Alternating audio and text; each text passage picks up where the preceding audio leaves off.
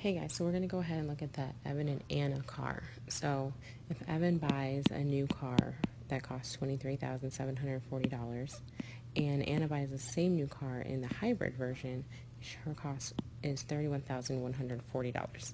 So Anna prepays for gasoline, so the cost for her car will always be $2.40 per gallon forever. Using the graph, which represents a combined city and highway driving annual fuel usage, write an equation that represents the exact cost for any amount of miles she drives. Be sure to define the variables you are given for the equation. So first of all, sixth grade, I think this paragraph was missing from your problem until about Thursday morning. So go ahead and refresh if you don't see that. That's super important. You need that.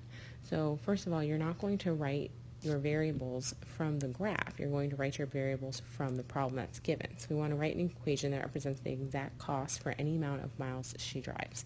So X is going to be the number of miles driven,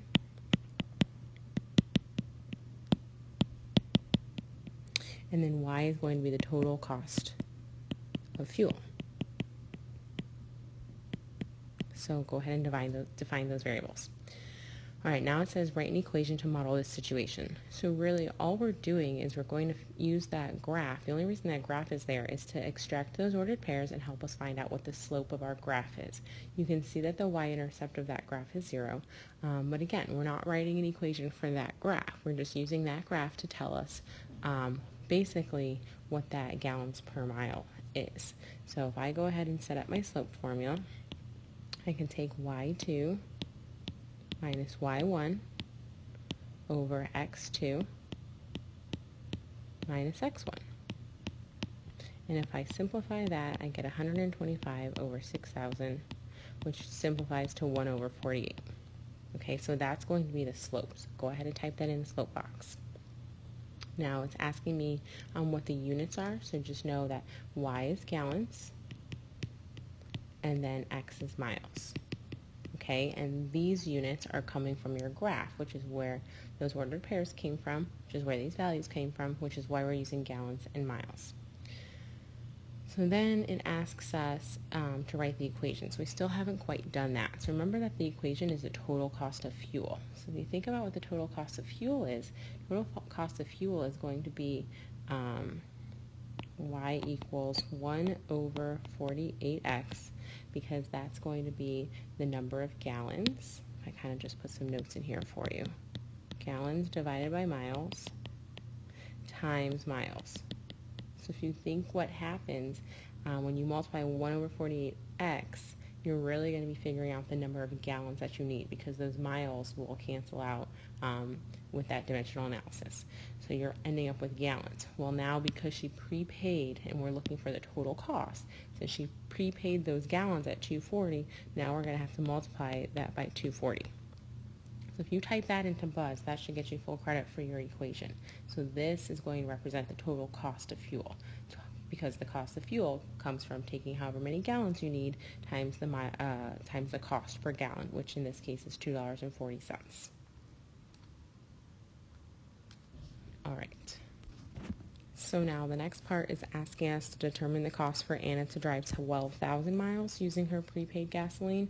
So what you're going to do is you're then going to take 12,000, because that X represents the miles, you're going to place 12,000 into your equation, and that's going to give you the cost. So Anna's cost is $600. And you shouldn't be typing that $sign into Buzz, just the 600 will work. So now we can see that, like Anna, it also prepays for gasoline, so the cost for the gas will always be $2.40 per gallon forever. Evan and Anna will each drive an average of 12,000 miles per year. Evan's gasoline car gets a combined city and highway average of 30 miles per gallon. Based on fuel costs only to the nearest whole number, how many years will it take Anna to recover the cost of her higher price that she paid for the hybrid compared to the cost of Evan's driving his gas car? Okay, so we already figured out Anna's cost. This is just costs of gas. Okay, so now what we need to do is we have to talk about Evan. So we have to basically start over, and we have to figure out what Evan's equation is. So understand that this 48 miles right here that's the miles per gallon. Okay, if I were to flip that over, I would end up with 48 over 1. And remember, our units were miles per gallon. So if this is telling me that Evan's miles per gallon are 30, as I think about my equation, I'm going to have y equals 1 over 30, because that's his miles per gallon, x times the number of miles. So that's going to represent the number of gallons that Evan is using. And again, we're going to multiply that by 240. So that right there is going to give me the total cost of Evan's fuel. So if he's also driving 12,000 miles, well, now I'm going to plug that 12,000 in. Now I'm going to get that Evan's cost for gas is $960. All right. So now if we're trying to compare the two, we have to take their total costs into consideration. The fact that Anna paid $31,140 for her car. So the total cost is going to be her car, $31,140, plus the amount of gas that she has per year. So the amount of gas she has is $600, and we're going to go ahead and say that X is years. So we're in a new equation now. So we're bringing in that X, and that X is going to represent the number of years it's going to take for Anna to recover her higher priced car.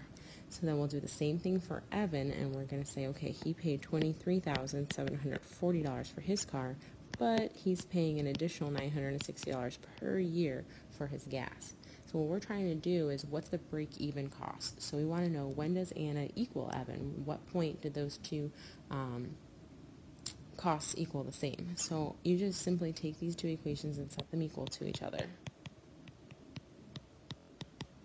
Oops. Oh, I'm running out of room. So if you solve your equation, subtract your 23,740 from each side, you'll get 7,400, and then subtract your 600 from each side equals 360x, divide by 360. So we have that x is 20.55 repeating. Just keep in mind that the directions are asking you for the nearest whole number, so we're going to pop that up to 21 years. Okay, great job, guys.